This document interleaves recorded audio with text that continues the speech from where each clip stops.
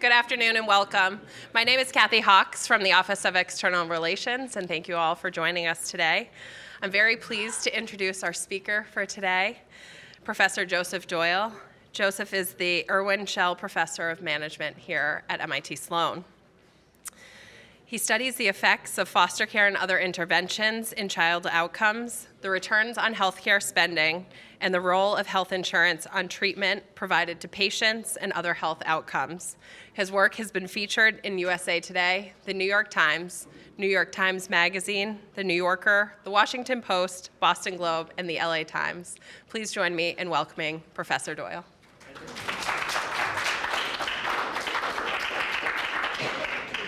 I think I should applaud you for coming in on a beautiful day to listen to an economist for an hour. You guys are the hardcore. I love it. Welcome. You could have had Matt Damon. You have Joe Doyle. I don't know if that's going to work, but here we go. No, I'm excited to be here. I'm excited to have you guys back. I love talking at reunions. MIT is a special place, and as you get farther from it, it gets even more special, I'm sure. The problem sets fade in the distance, and the friendships are the things you remember. So welcome back. I hope everyone's having fun. What do we do today? I wanted to give you a lecture and have more of a discussion than a lecture, to be honest, about measuring returns to healthcare. So I was going to break this down into 3 parts, thinking about healthcare costs in the US, the potential value in healthcare in the US, and then credibly measuring value for the second half of the lecture, which is what I do for a living as a health economist. So first, I wanted to get a sense of my audience here. So how many of you are physicians, doctors, or in the healthcare industry? Okay. Yeah, so you guys can help me out with facts, especially the clinical ones that I don't pretend to be an expert on. But the economics part, I do pretend to be an expert on. So here's a mapping of time. So this is 1970 to 2010. And this is percent of GDP spent on healthcare. And we're number 1, USA. We are number 1. We're cruising up toward 18% of GDP today. And then there's a whole gaggle of OECD countries around between 6 and 10%.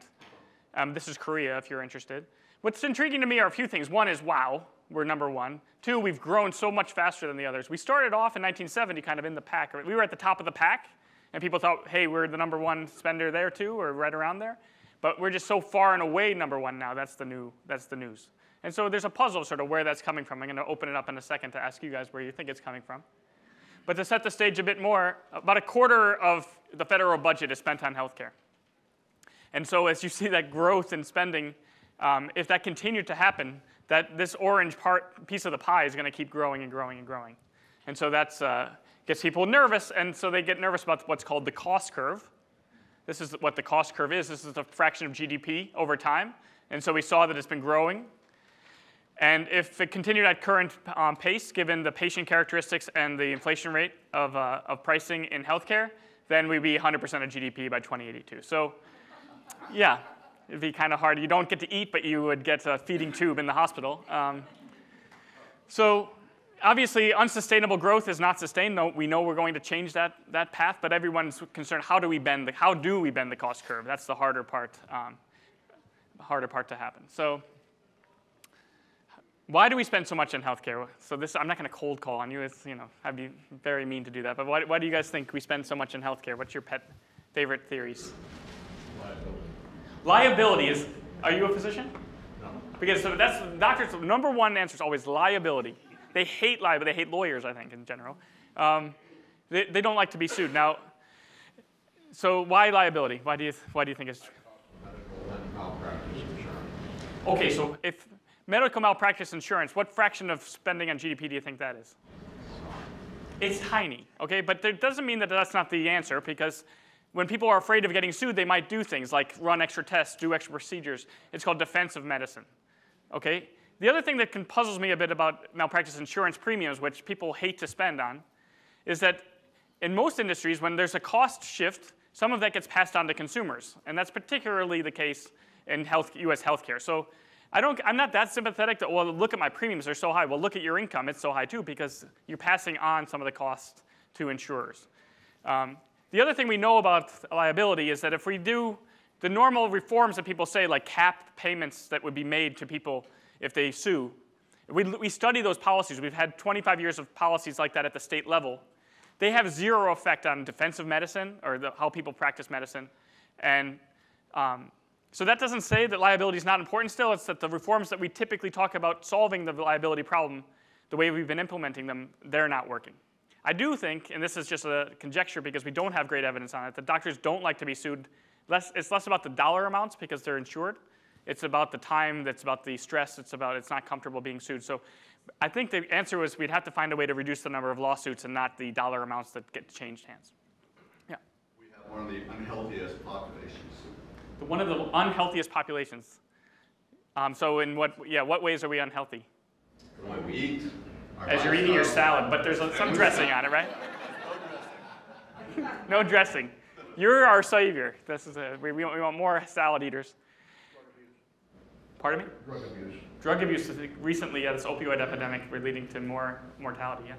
Because buyers and sellers don't directly contract with each other, there's a little pricing discipline. There's little pricing discipline when, I like to think about it as, let's say you go to a restaurant, you sit down, and someone else comes over and orders your food, and then you eat it, and then somebody else pays the bill. It's like who's going to be watching what's going on in that case? Now, we kind of rely on payers to do that. So Blue Cross Blue Shield, for example, they are hopefully keeping an eye on spending and what they're paying hospitals. If we go to Medicare, however, Medicare is a great check-writing organization. They just basically write checks. They can help fund studies, very good studies showing that a state-of-the-art technique that's very expensive is not effective. And then they say, but will we pay for it? Yes, we'll pay for it. They're very bad. Politically, it's very hard for them to say no to anything. It's a little bit easier for Blue Cross, but they still have political backlash when they start saying no to things. I'll take a couple more on that, yeah. Sorry.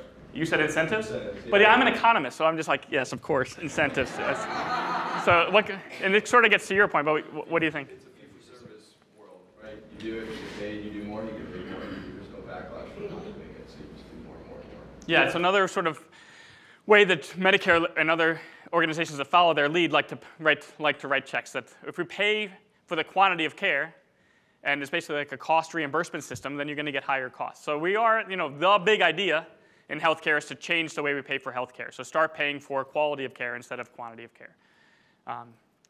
Just one point on that. So we're trying to encourage accountable care organizations. These will be large-scale, vertically integrated firms that can deliver care in the hospital and out of the hospital.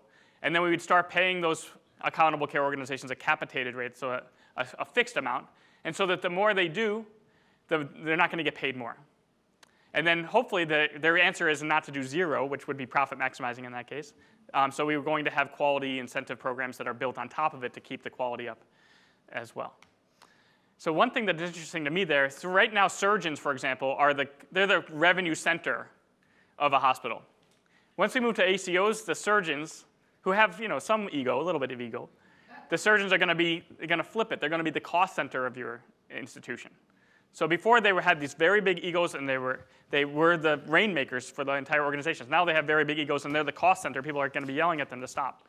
It could create some kind of, we'll have to have some change management. In fact, when we think about healthcare and reform of healthcare, I think a business school is not a bad place to start doing collaborative research. So I'm working with Retsef Levy in operations research and Kate Kellogg, who is a sociologist who thinks about how change does happen in institutions. And there'll be a lot of need for that going forward. All right, I'd like to keep talking about that, but we're going to open it up to more questions in a minute. So why do we spend so much on healthcare? Yeah, you've mentioned a lot of good reasons.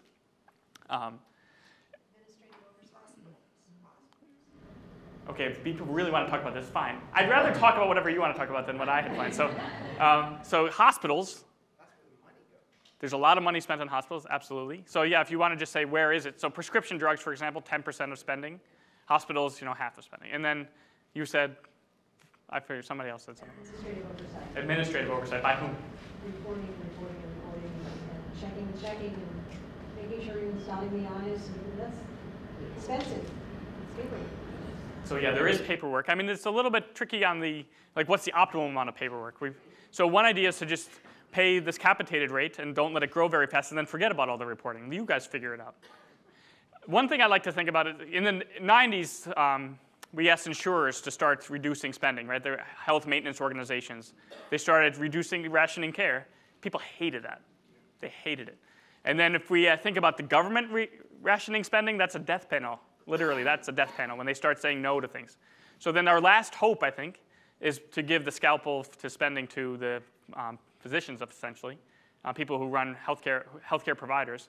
And that's what these ACOs or accountable care organizations are trying to do. So maybe that would start reducing administrative burden. All right, we should raise the price of Ambien to $100 billion, right?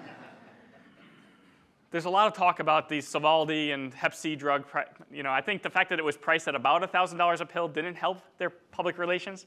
A $1,000 pill just sounds bad. Gilead, who makes Sovaldi, they invented something that's truly miraculous. It cures hepatitis C now in like 8 weeks. And so what they priced it at the going treatment costs for hepatitis C, where they could have, which is horrible. Before that was not very good. So they have this product that's much better than the current standard of care. They're charging with the current standard of care because they didn't want to charge too much, and then they get slammed in the press for charging too much. And the reason why they got slammed is because the price wasn't that bad in terms of if you were in the industry, you wouldn't think it was that crazy, and especially since it was so much better. But the quantity, so price times quantity is what people pay, and the quantity just went way up, especially for Medicaid systems and other systems. This was so good that everybody who thought they had hepatitis C now came out of the woodwork, and they wanted to get cured, and they didn't anticipate that, and so this price times quantity started. All the growth in spending for Medicaid, for example, is attributed to these types of drugs, and that's is almost a version of success you could think of. Also, this company, Gilead, they had one of the best reputations before this in the world. Like, they would give away HIV drugs to third world countries. They would give away their patents in third world countries to save lives. Like, they had the nicest reputation of all, and then they got slammed. They kind of got brought in with these kind of guys who would buy orphan drugs or small drugs, and they would jack up the price for no reason in terms of, it wasn't any better now. It was just that they had regulatory frictions that didn't allow other people to come in and compete away the profits, which isn't exactly economists don't even like that kind of profit making. It's sort of just, we call it rent seeking. It doesn't have any value to society. It's just changing who's paying for it, who's getting the spoils and who's not. I don't want to have too many numbers, but hey, I'm an economist, so here we go. So this is the cumulative percentage of total spending on healthcare. So that the cumulative means it'll be 100 at the end. And this says that 5% of the US population, we're spending 50% of healthcare on this 5%. And then this old 80-20 rule, 20% of patients account for 80% of all healthcare spending. So in some ways, if we're spending half of our dollars on 5% of patients, this eats away a little bit at the incentive story and other things. I still think, as an economist, that that's a huge story, but we're in an industry that nobody cares about costs, so then that just leads to profligate spending in general. But some of it is these catastrophic guys or people that we were just spending tons and tons of money on. 40% of the people in the top 5% will be in the top 5% next year as well. So it's not like they're all passing away. It's not all end-of-life dollars. There are this core set of people that are going to be spending a lot of money on each year. So those are like chronic sufferers, chronic consumers of healthcare spend. If you unpack those two slivers, the 1% and 5% even, that entire bucket, what do we know about it? Are you going there? Like, what do we know about why is such a spike? And what can we do to manage that and maybe some trickle-down benefits? Well, I'm doing some research, and I'll talk about it for a little bit with Dr. Jeff Brenner at the Camden Coalition of Healthcare Providers. Jeff's won the MacArthur Genius Award, and he's like a leading thought leader on bending the cost curve. And his big idea is to target these guys, called super utilizers, and sort of lavish them with care management. So literally accompany them with nurses to their doctor's appointments. Let them spending less in the long run. Our U.S. healthcare system is so expensive that if you could reduce their hospital admissions by 10, 20%, it would more than pay for this, hold these people's hands, basically hang out with them forever, and like that would pay the wages of those people just because it's so expensive, our U.S. healthcare system. There's some evidence that this kind of care management will work. Payers have disease management and care management writ large for diabetic patients or hypertensive patients. There isn't good evidence that they save a lot of money. But we're hoping that if you target, with a very intensive program, by the way, his program is not just clinical, it's also social, so they're trying to make the people's lives better in lots of ways. Like get them signed up for credits that they have. But some of them, for example, will be like a homeless patient who's going to the hospital 15 times a year, and then their Medicaid's being charged for that. And then, so one of his programs is try to get people, it's called Housing First, get you in a house first and then start dealing with all your other problems. And that has some evidence of dramatic improvements. You can imagine that you'd be chasing your tail if you just keep treating them in the hospital, teaching them how to use the primary care system, which they're probably not going to use, and then just they're back on the street. How is this data different in other countries? You started with kind of a comparative to other countries. All countries have the same profile? Yeah, that's a great question. So it's absolutely true that it's skewed distribution in all the countries. And that'll be, in other countries, it'll be due to quantity of care, so less than price variation. And here, too. We're just having a lot of quantity of care here. And one reason why we're by and far the largest is because our prices are higher, and they've grown faster, the prices of the P times Q equation of expenditure. So our quantities have been going up, but the price times Q is really, the P part is why we're different from other countries in general. And then we mentioned this about the incentives and who's paying for it. And I did want to raise this issue. So I call it fourth-party payment. So the insurance is going to pay the provider. The employer pays for the insurance. And then the premium that the employer they're fully shifted to wages. So wages have been stagnant in this country, but compensation hasn't been so stagnant. We've been spending our growth in productivity on ever-increasing healthcare premiums. And so we get this hidden cost of healthcare. People like their healthcare. You heard about this in the healthcare reform debate. I like my healthcare. Yeah, because your premiums haven't been going up as much. Your wages haven't been growing, though. That's a hidden part. Like, people don't recognize that they are paying higher prices. It's just that their wages, it's not coming out of their paycheck as a bigger number. It's that their base salary hasn't been growing as fast. When in that kind of situation, you don't have really the voters being mad. You don't have consumers being mad. One person that could be mad would be the insurance, and that depends on the bargaining power between insurance companies and providers and local markets of who gets the spoils in this kind of who cares about the cost mentality. And then I'm a health economist, and I'm enamored with this RAND health insurance experiment that ran in the late 70s, early 80s. The reason why we don't have a big update to that, although we had one piece of evidence recently, but if you were to do this today, it would cost $300 million to randomize families, about 3,000 families, to different insurance plans and see how they consume care. And so some people in this experiment had to pay 95% of the bill up to a certain cap, and then they were protected financially after that. Other people had to pay 50% of the bill, 25%, and some people had free care. And the families were literally randomized to these different kinds of co-payments. So relative to the people that had to pay out of pocket basically the whole bill, free guys spent 4 times as much on healthcare during the trial. And it's not that they're healthier or sicker or anything like that. They are exactly the same because of the randomization. And then for mental health care, it was 2 to 1. They were spending twice as much. So when people think, well, healthcare is different, economists, why are you talking about healthcare? Healthcare is very different. If you get sick, you need to go get care. People wouldn't respond to prices, right? Well, if we randomly assign prices to people, they do respond to the prices. All right, so now the question is our healthcare spending worth it? So a lot of the things you talked about, administrative burden, who gets excited about that? Sovaldi you could get more excited about. It is curing people. So what do you guys think? Do you think all of our spending is worth it? We're spending, no? All right, if you got sick tomorrow, would you fly to Canada? Anybody flying to Canada? Okay, what are you flying for? Probably expensive, unusual episodic surgery for which my insurer is highly skeptical and would push a lot of the costs onto me.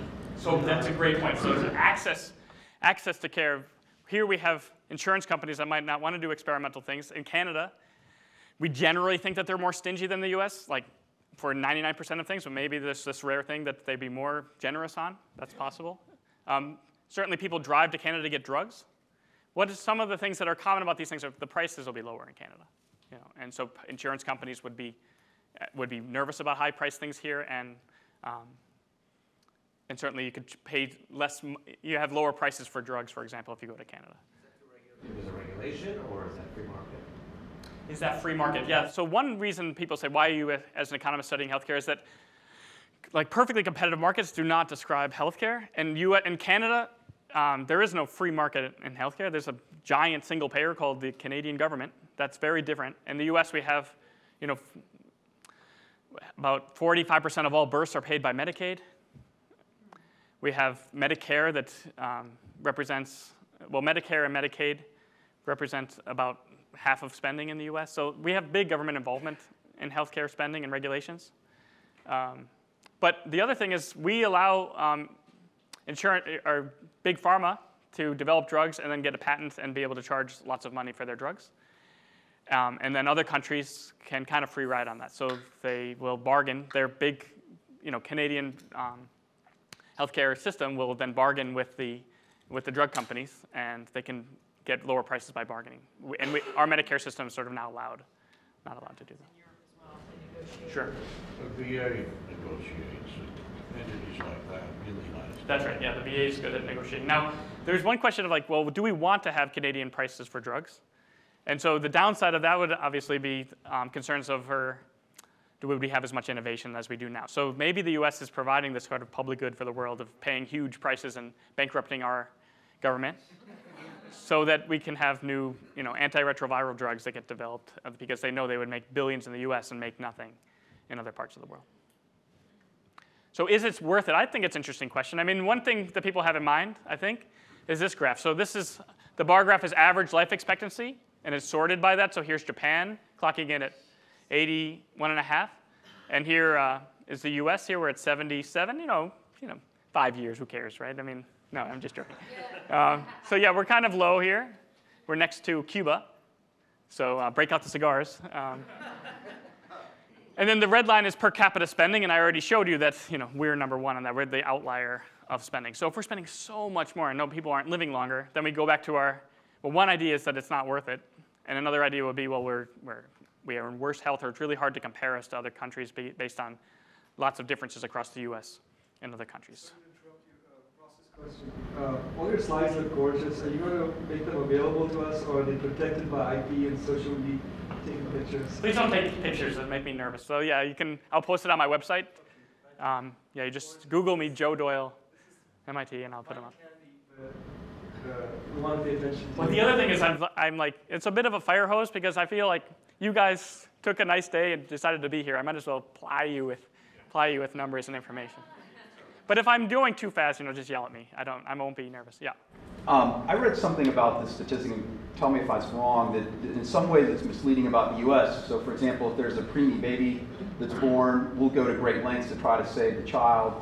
And therefore that counts against our average life expectancy, whereas in other countries they may not try to save the baby, and therefore it actually may skew those numbers because it's not an apples to apples. Is that an accurate statement, or is that inaccurate? In general, I'd say it's inaccurate, but so we can get into lots of different debates about how you're going to define human life, and so maybe we do define it differently. But some of my colleagues in the econ department have looked deeply into the data, so I'm going on their take on that question. And what they find is that they don't find that the difference is coming from, they were looking at infant mortality, but it's the same, zooming in. They don't find that it was a difference in the definition of fetal deaths and who's born and who's not. And they didn't find that it was within 30 days that we were finding that we were, say, worse on life expectancy. But it was in 30 days to 1 year that they found the big difference in why our infant mortality rate's not ranking very well compared to other countries. So that rules out, I think, that early definitions part. And it actually is pretty interesting to think about, well, what's different about day 30 to day 365 that we're so much higher than other countries? And so then you can get back into access to care. Maybe Medicaid's not as good as it should be, so on. This is great, yeah. I think you referenced it earlier, but there's been a lot of talk about how much we spend in the last year of life. Right. So it'd be interesting to see a graph like this to show what is the per capita spending on that last marginal year of the average life expectancy. And or is the United States an outlier there as well? That's a good question. I've looked only in the U.S. on that, and you see the exponential growth in spending in the last year of life. How many know that your last year of life, when is your last year of life? That's the crux of it. Like, we just don't know, right? So if you knew you were going to die tomorrow, then I'm not going to spend a ton of money on you. But if I spend a ton of money on you, it might save you for 6 months. You might be willing to do that. So that's where it gets tough to answer that question. I'll take 2 more, and then I can take 1 more slide, and we'll go back to whatever you want to talk about. Yeah. This slide begs the question of medical tourism, and I think He's going to Canada. I'm sorry? He's going to Canada for it. So I've heard of people going to Thailand, going to India for heart operations because you have skilled practitioners there, and the cost is a lot less than it costs to the payer if you're paying yourself. So I've heard that insurance companies have explored this, like sending people to Ecuador or wherever. Is that like a way to address this outlying aspect that you actually have government payers saying, okay, well, we can't do this procedure, affordably in the U.S. Go to this, approved clinic in Panama City or something like that. Is that? Yeah, I mean, as an economist, arbitrage is very attractive. So this is like going to Toronto to buy your drugs, going to Ecuador to get the surgery. It's not a big part of the market right now. You were nodding that you think it's a potential winner, or you think I wanted to hear your. In the limit, I mean, you could have. In the limit, yeah. You could have specialty care concentrated for particular surgeries on a cruise ship off San Diego, and really meet a whole lot of regulatory issues. And if you think about the tourism in general, just the dollar amounts now, I mean, we get a lot of people coming here for care as opposed to people going over to India to get treatment. But it is part of the market. It's just a relatively small part right now. And I do get nervous with, I'm doing a lot of research on what hospitals get better outcomes, and contrary to just a correlation in the data, like fancy teaching hospitals, and if you just look at a correlation in the data, they don't get better outcomes than other hospitals, but they treat a lot more patients that are a lot sicker. All right, so even if you could start to control for how sick people are in the data that you have, they still look they don't do much better.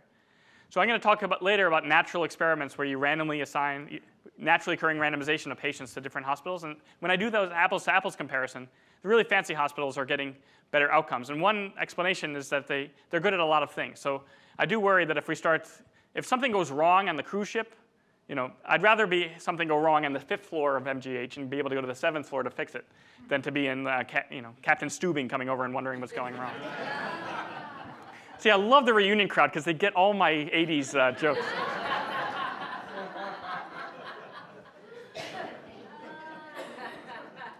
Okay, go ahead. I don't see China or India on there. Do you have a sense of where they are? Just because so much more. That's a good question, yeah. So these are OECD countries, and I honestly don't know. I've known people that do research in China and India, and it's a very different system. They're in India, the prescription drugs, there's a lot of I would say counterfeit, but people don't take the IP very seriously in the drug market. So then drugs are very cheap, and but there are lots of different generic companies that haven't licensed their anything. Yeah. So I don't want to say things I'm not sure about, or don't know as well. All right, here's another eye candy piece, I think, which is the Dartmouth Atlas of Healthcare. You can Google that if you want. They have great atlases of maps of where we spend a lot of money. So this one is Medicare spending per capita by hospital referral region, which is a measure of a market. And the red areas spend about $10,000 per beneficiary, and the yellow areas spend about $5,000. So within the U.S., so forget about Cuba versus the U.S. Within the U.S., Minneapolis spends half as much as Miami. And then if you look at health outcomes like survival after a heart attack to 1 year, they do just as well in Minneapolis as they do in Miami. So a lot of when you hear people say 30% of U.S. healthcare system dollars are wasted, you'll hear that a lot. That comes from this. It says that the people, they do just as well after a heart attack or a hip fracture or colorectal cancer in these different areas. I still worry about the cross-sectional comparison. Like people from Minneapolis look a little different than the people from Miami. All right, and maybe they're healthier or less healthy. It's hard to know, but I do worry about. Normally, economists don't just trust. Okay, let's compare across space and just call it a day. But it is intriguing, and there is hope that bending the cost curve won't be so difficult if there is some waste in the U.S. healthcare system. And so the key is where to find it. The key is where to find it. That's the one thing I noticed on your previous slide. A lot of the OECD countries are heterogeneous in population. Does demographics come into play at all in kind of the lifespan of the U.S. versus some of the other industrialized countries? I mean, the big difference is that we are somewhat richer.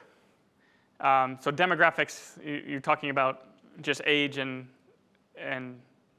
which demographics do you have in mind? Well, just race. Oh, I see. Yeah. We're a more diverse community, yeah.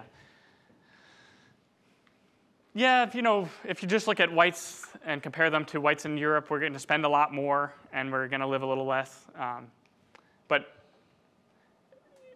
So just the point, we spend so much more than, if you just compare whites in the US and whites in Europe, and our outcomes just aren't any better. I think that's a general takeaway. So over time, it is better, though. So this is from 1700 to 2000. There's some old data series that say if you survived to age 10 and you were white in 17, right around the revolution, you would expect to live to 52, 53. This is numbers I trust a little bit more, which is life expectancy at birth. These are for whites. In 1850, you would expect to average age, this is at birth now, so there's a lot of infant mortality. But at birth, the average life expectancy is 39. And then it gets up to 75. And for blacks, starting in 1900, we have good data on that. It's a level shift down, but it has experienced a very similar growth rate in life expectancy. So over time, I've been giving you doomsday things like we're spending a lot more, we don't get any better outcomes. Here, we spend a lot more now than we used to. At least our life expectancy has been growing over time. Now, you might not want to correlate the two things. Sorry, one question. If you compare this to other countries, are they growing at the same rate or even faster rates? I don't think faster. I'm more of an expert on the US healthcare system, I have to be honest. But there's been huge gains in life expectancy, especially infant mortality has been falling across the world. And as we were saying before, we don't rank so well on that anyway. So it might be a little bit faster because of the infant mortality side, but we've all been doing pretty well. All right, I have more words on this one than usual. So Murphy and Topel are economists at Chicago, where I got my PhD. Sorry about that. And they have a paper called Diminishing Returns that's pretty interesting. But they have these staggering magnitudes. So the gain in life expectancy in the US from 1970 to 1998, under some assumptions that are sort of our best assumptions as economists, we would value that as in a willingness to pay at about $73 trillion. The increased cost of medical care over that time is about $46 trillion. So we've been getting this delta of value over cost. And then one argument they make, which I find to be interesting, is if you were able to come up with something that would reduce cancer deaths by 1%, reduce cancer by 1%, the added value to that would be around on the order of $400 billion in willingness to pay.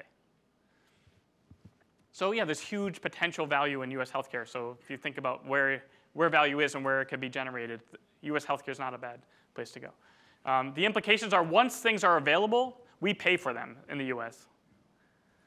So then it does have, I think, really interesting implications for public investment. We probably want to invest in things that would reduce costs and improve lives as opposed to significantly raise costs and improve lives if we could choose, if we have scarce resources and we want to devote them to where to go. But a lot of the spending that we subsidize is basic research that could go off wherever it takes itself. And this is the Healthcare Reform Act. Some people call it Obamacare. How many of you read that? You guys read this? No congressperson has read this, so it's okay if you haven't. About 10% of this is about how to expand access to healthcare, get people healthcare. And about this much is trying to figure out, well, how in the world are we going to reduce costs in healthcare? And so they have lots of ideas of running pilot studies of accountable care organizations or other payment methods in order to change incentives to get us toward a more reconcilable healthcare system. But there's a lot of work to be done, and so that's why there's so many pages. All right, measuring value in healthcare. This is the second half of the talk. So where are the returns to spending in healthcare? So here's a potential mortality treatment relationship. So we have mortality, let's say, after a heart attack. What fraction of people die? And then we have treatment intensity. How intensively do we treat those heart attack patients? We could go in and clear out the blockage. We can insert a stent. We could actually do something much cheaper, which is just give people drugs. So if treatment intensity is on the x-axis and mortality is on the y-axis, if we wanted to show that there's value to treatment intensity, what shape do we want this to be? What shape do you want it to? Yeah. You want it to be downward sloping. We're trying to estimate something like this if we're looking for value. So here's I'm going to show you some data. This is mortality. This is short-term mortality. I think it's 7-day mortality after a heart attack. And this is how much we spend on patients in Florida in the 90s and early 2000s. And this is what the scatter plot looks like. All right, so we're trying to estimate this. And the data are this. Try to fit up. I mean, if you really get creative, you can be like, forget this side. And maybe there's there's no way you're going to get a downward sloping relationship there. So here at MIT, we love data. Data science, a big topic. A lot of times, my engineering friends will say, let the data speak. Let the data speak, and it'll show you where the value is. You're in big trouble if you're letting the data speak here. If you actually thought treatment intensity could save people's lives. Maybe that's not true. Maybe more intensity is killing people. So you could say, OK, we're just going to spend $1,000 on people. We'd save a lot of lives, right? What do you think? Why do we get this upward sloping relationship? Why do we get the upward sloping? Yeah? Well, one of the leading causes of death is medical error, however computed in various studies at the Institute of Medicine. So the doctors are incented to induce more demand for their services, and they end up killing more patients. So you think that it's just iatrogenic. So yeah, we could save everybody's life if we don't send them to the hospital after a heart attack. That's probably not going to be the full story. So what do you think? There could be a selection bias here, too, that the people that are really sick and have multiple blockages all over the place, we end up treating them more intensely, they would have probably have died anyway. Yeah. So we spent a lot of money on a person that, whether they got that or not, they still died. If you go to the emergency room with a heart attack, and they literally say, take 2 aspirin and call me in the morning, you had a mild heart attack. If they say, oh my God, get this guy in, and we have to do a lot of things to you, you are sicker and they're spending more on you. There's this underlying, we call it undertow of endogeneity. There's this confounding factors that we spend more on sicker people. We spend more on sicker people. So these guys, if you looked at their data, these guys would be older with more severe heart attacks and so on. So we could start to control for those things. But even after you control for them, you still get an upward sloping relationship between spending and mortality. And we do worry that these guys are just sicker than other guys. Now, I think that medical errors are a huge problem, and if we could get rid of them, that's like low-hanging fruit, it would seem, in terms of saving lives. But in terms of this underlying thing that we spend more on sicker people, that just makes my life difficult of trying to measure value in US healthcare. I'm trying to measure this. I keep getting data. I'm trying to measure this, and I keep getting data that look like this. So treatment is a choice. If those of you studying econometrics or economics, it's an endogenous variable. It's something it's related to how sick people are. Then people in worse health get more treatment, and that just confounds these correlations. You can't let the data speak here and just say, call it a day. So what do we do? Well, one idea is to do a randomized experiment. I talked about the RAND health insurance experiment. If we randomize people to treatment and not treatment, or different types of treatment, then you don't have to worry about some patients are just different than others. The sicker people got more treatment. Here, if we actually randomize people to treatments, then we don't have to worry about that problem. You get around that confounder. So it's big in business, right? Google does over 10,000 experiments a year. You have been in a Google experiment when you clicked on Google and it looked different than what other people see. And then they see whether your behavior changes as you see different version of Google. Or if you open up your Uber app, there's a number there called the price, or the estimated price. They could change that price for one set of eyeballs versus other eyeballs in a random way and try to figure out what people's price elasticity is. When you see a number on a screen that's called a price, that's not written in stone literally. It could be different numbers for different people, and there's lots of experimentation going on in business. And we're kind of, as a business school, encouraging US healthcare to do more experimentation on the delivery side. There's plenty of experimentation, obviously, with drugs and devices, but less on how do you actually deliver care. So I'm now a co-director of the Health Systems Innovation Initiative here at Sloan, and I'm a director of the health sector of JPAL, the Poverty Action Lab here at MIT. And both jobs, I'm sort of evangelizing this idea of having random experiments to look at healthcare delivery. So at JPAL, for example, we have over 700 affiliates in 67 countries doing lots of healthcare projects. 145 of the experiments are in health out of the 700. 64 of the 127 affiliates at JPAL are involved in healthcare projects. It's just, like I said before, there's huge value in healthcare, so people want to study it.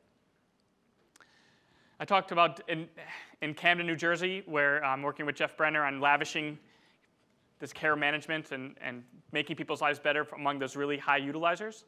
Well, we're doing a randomized experiment there, where we're approaching people at bedside saying, are you interested in this program? If they are, they get randomized either into the program or to the usual standard of care. And the way we can do that is that there's a capacity constraint on that program. So there are already too many people for them to serve. So they partnered with us to do a randomized experiment So MIT here has a role to play as an honest broker. We want to get to the truth, where our reputation's on the line to do the randomization well. If he did a randomization of his own program and he found that it worked, people might be worried that subconsciously at least he was cooking the books. But we're hoping that we avoid that by bringing it into third parties like us to actually study whether people randomized into the program save money and save lives versus people who are randomized out of it. So here's a CT scanner, and I'm working with multiple sites now on clinical decision support. So this is when doctors go to order a CT scan. Information from the health record will go to this web services company, and the scan itself, like the CT scan of the head for a headache, would be seen relative to the guidelines of the American College of Radiology, and it will get a score from 1 to 9 on whether it was advised or not advised. And we're doing randomized experiments at the physician level. Some physicians will see either no decision support or different variants of decision support to see what will work. So this is a software solution to the problem of we think there's over-scanning in the US. So how do we get doctors to do fewer scanning, maybe give them more information, maybe provide more hurdles, maybe, I think this is pretty cool, default to cancel orders that are ill-advised and default to order the ones that are advised. So they could still undefault, and they could still click around and get their scan if they want to, but we're just making them think about it just a split second longer and seeing if that has effects. Clearly, that's like sort of a low-cost solution to, it's not going to solve the problem, but it's so low cost it can have huge benefits relative to those costs. And at MIT, we like to think about collecting data on everyone to see how much their lives are improved by different types of treatment. And so one thing we like is patient monitoring through your cell phone to see how fast are people walking upstairs, for example. If you go to get this treatment versus another, are people looking healthier in the way they're moving around?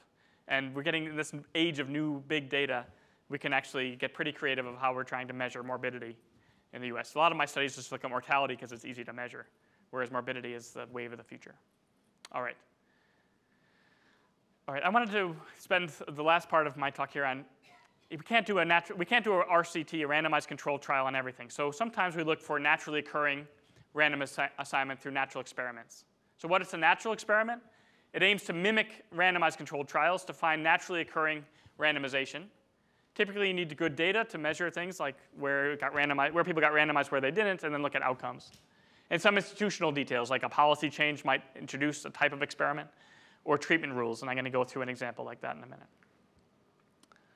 So let's say measuring returns to physician care. So here in Boston Magazine, Dr. Swanson, a thoracic surgeon, was on the cover of the magazine for the top doctor. Right? Look at this guy. He looks pretty confident. If you need thoracic surgery, you want this guy. And here's 2012. You have another doctor who's the top doctor. And here, my favorite, I went to Chicago, like I said, so Dr. Jensen, your gastroenterologist. If you have any indigestion, this guy's your man. So what do these people have in common? They are beautiful. Yeah, that's exactly right. Look at the part on these people. Look at the parts on these people. Look at the steely gaze. This guy, he knows what he's looking for, this guy.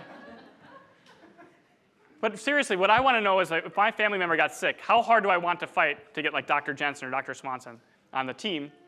And so one question is, do prestigious physician teams deliver care differently, and do they get better outcomes? And if you just looked in the data, let the data speak, Dr. Jensens of the world and Dr. Swanson, they're going to get okay or even worse outcomes than people who aren't as good-looking or notorious. So and the reason is, again, we have this undertow of endogeneity, that the best doctors in your area are usually working on the most complicated cases, and they can have worse outcomes, even if we try to control for how old the patients are and so on. All right, so I wanted to answer this question, and I was at a cocktail party, and I said, what I want to know is some setting where the patients are sort of randomly assigned to doctors, or it's some rules that do that. And this person, a wife of my college friend, who I will see at a reunion soon, I'm sure, said, well, that happens at a VA that I know of. So it turns out that at a large VA hospital, Veterans Administration Hospital, it's served by 2 residency programs. I don't know if you know this, but the Veterans Administration Hospital System trains US doctors. That's one of their missions. Every doctor that you know will probably have trained in a Veterans Administration hospital during their residency. So this one VA hospital is in a big city, and there are 2 medical schools and residency programs affiliated with those medical schools that are associated with that VA hospital. One is, by some measures, like MCAT scores of people going in, they're #1 in the country. It's not Harvard, so it's not here. But, one of the two residency programs most prestigious in the US are up there. And then the second one, if you look at the test scores of people that go there and the residency, their boards, when they go for their board exams, they're in the bottom quintile of the US. So you have this one institution, same nurses, same specialists, same labs, everything else is the same, but one is like, these are hotshot residency teams that will have an attending who's a professor at the medical school, they'll have a senior resident and an intern, and then they have another set of doctors that have attendings, residents, and interns that are from this less prestigious medical school. But the beauty of it, and this is where the cocktail party conversation got me going, which I got excited because I'm an economist, is that they have random assignment of patients. And how do they do that? They don't like each other. These two groups don't like each other. For 50 years, they don't like each other. So they decided to use the social security number of the patient. Odd number social security number go to one team, even number go to the next. So if they come back to the hospital, they still get reassigned to the same team because their SSN isn't changing. Okay, that's called a natural experiment. I get goosebumps just thinking about it. So what do you guys think? Do you think the more prestigious team has higher costs, lower costs, or the same? How many think higher costs for the more prestigious team? They like to do a lot of stuff, right? How many people think they have lower costs? How many people think it doesn't matter? All right, so we have a variance of opinion. So here we go. This is the last digit of social security number, and this is log length of stay, a measure of intensity. And I call that a pronounced sawtooth pattern. There's something about even numbered social security numbers. Well, it's clear that the even numbered ones, it turns out these are the less prestigious team. They have longer stays, and if you look at spending, they have higher spending. So it's in log units, so about 10% higher spending overall. And if you look at things like heart failure or heart attacks, they get up to 30% differences in spending. The less prestigious team just racks up higher bills, which I found to be really interesting. And if you ask them if you look in the data, you can see that they're trying to figure out what to do. They order a lot more tests, but the more prestigious team, if they do order tests, they order it very quickly. The less prestigious team takes a while before they order their tests, and then they order lots of them. Also, if you talk to people at this institution, they use specialists more. So they're asking for help from consultations from the cardiologist or the gastroenterologist. They're asking for more help. All right, so what do you think about this? So the more prestigious team, do they get better outcomes, worse outcomes, or the same? How many people think better outcomes? How many people think worse outcomes? How many people think it doesn't matter? Yeah, it turns out it doesn't matter. This is 5-year mortality, which is a big distance, but it's just not related to the social security number. Here's 1-year mortality. It's a little bit more noisy, but there's no relationship between odd versus even in terms of mortality rates. There's no relationship between readmission rates. So the big question that comes out of this paper is, could the less prestigious team act like the more prestigious one? Right? Are they just not confident enough? And if they could just act, they could just order their tests quickly, don't get the specialists involved? Could they get to the same outcomes for cheaper? Or do they need the extra specialists and the extra tests in order to get to the same outcomes as the more prestigious team?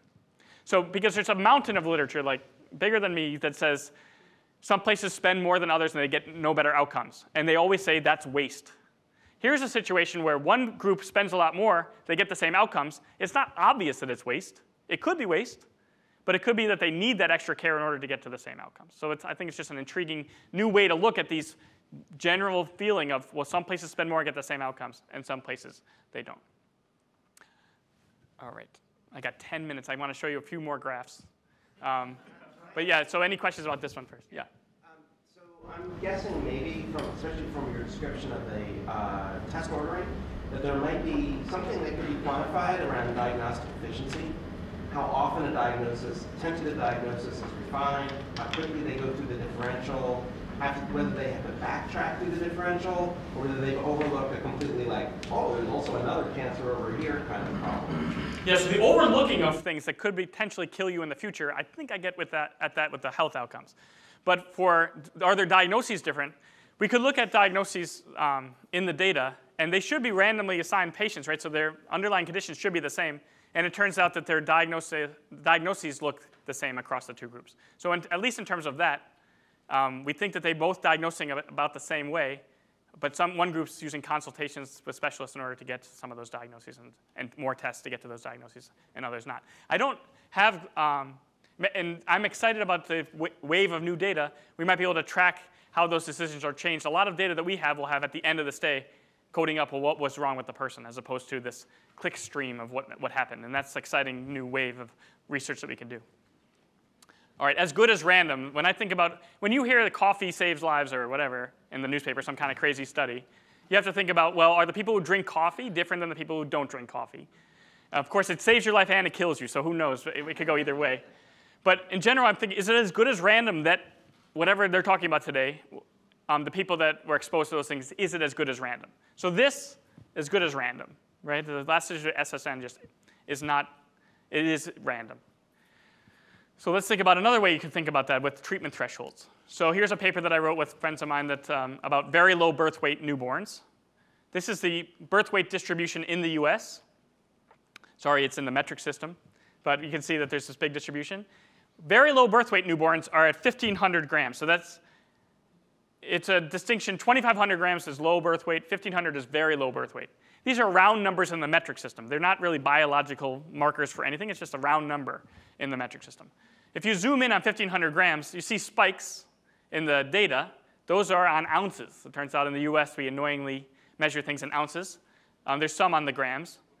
But it looks pretty, there is, as we know from this, there's going to be an upward slope, but there's no real spike at 1,500 relative to the other spikes that are there. And what is interesting, and then if you look at predicted one-year mortality, taking out the trend, if you're just above the threshold or just below the threshold, you pretty much have the same predicted, your health based on what we know about you, how many weeks you were in gestation, and your mom's background, lots of things we know from birth certificate data. They look pretty similar whether you're just above or just below the threshold. But get this. If you go from, as you get heavier, you get healthier, right? And we spend more on sicker patients. So you're going to get, in charges anyway, $105,000 spent on patients in this ounce bin around 1,350 grams. And it's coming down, and then it goes down. Another way I like to think about it is you're going along, you're getting more spending and more spending. And then as you cross this threshold, you get this big jump relative to the normal growth in spending as you get sicker. And the reason that is because the very low birth weight threshold is salient to at least some physicians. Neonatology manuals will say you should do more things to this newborn because they're very low birth weight. And you can look in the data, and we see that they do more things for newborns as they just cross the 1,500 gram threshold. Interestingly, only at hospitals that don't have NICUs, neonatal intensive care units, or low-level NICUs that don't have much capabilities. At the really fancy hospitals in Longwood, for example, you wouldn't see a spike, a jump at 1,500 grams. They're not using that very coarse, they're 1,500 grams or less, or $14.99 or less, to influence their decisions. But at a lot of hospitals, they do. And this is mortality. So you're coming down. As you get heavier, you get healthier. So the mortality rate's falling dramatically from 8% down to about 5%. And then against the trend, you see an increase in mortality. And then it comes down. And it goes up a little at 1,600, but that's actually not very robust to how we bin the data. This is a very robust result that as you cross 1,500 grams, people are living longer. They should be just a tiny bit unhealthier, or a tiny bit healthier, but their outcomes are worse. And so putting these two things together, we spend more on the people just to the left, and they have lower mortality just to the left, and they're really similar in terms of their underlying health. That's pretty much as good as random whether you come out and they weigh you and you're 1,480 versus if they weigh you and you're 1,510. That's as good as random in our data. We can control for that trend and that 10-gram difference, but we wouldn't expect to see a jump in mortality going the wrong way. And so we put those two together and we conclude in our paper that there are huge returns to spending for these very low birth weight newborns. We learned that this 1,500 gram threshold, if the neonatology manuals are telling you to do more at $14.99, they shouldn't be saying that. They should be, these guys deserve more care. Because it costs about $500,000 to save one life in this data. And our value of life estimates that you use for lots of public policy comparisons are much, much higher than that. And so this is like at a bargain that you could save a life here at $500,000. Pardon me? How much does it cost again to save a life? $500,000. $500,000. Yeah. And the value of life we put at about $7 million. So in terms of that benefit cost, that's what economists like to do in like a general welfare conclusion. We look at the benefits and the costs, and we say that that's relative to other things we do to save lives in the U.S. This is a bargain. All right, I wanted to leave you, I have, 2 minutes left, and I just want to show you a couple more graphs. So here's alcohol. Another example would be alcohol and health. So these are days until your birthday, and this is where you get arrested. All right, so you're coming along, and on your birthday, you spike in arrests. All right, we could put this around reunion dates or something. I don't know, but. And the biggest spike is at 21. Why is it at 21? Of course, people are knocking back a few more tequilas, I think, at their 21st birthday than at their 20th or their 22nd. And you actually, yeah, so that's I thought was just kind of cute.